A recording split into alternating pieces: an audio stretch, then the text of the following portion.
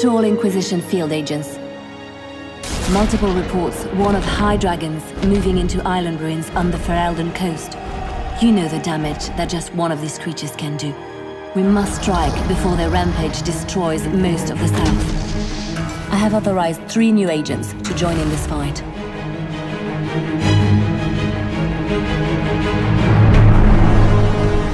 The Skywatcher brings to bear the Avar's strange mix of elemental magic and melee.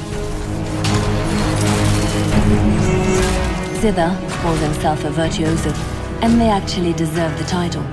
The man controls a broad range of magic through his lute, which can alter the flow of battle for all involved.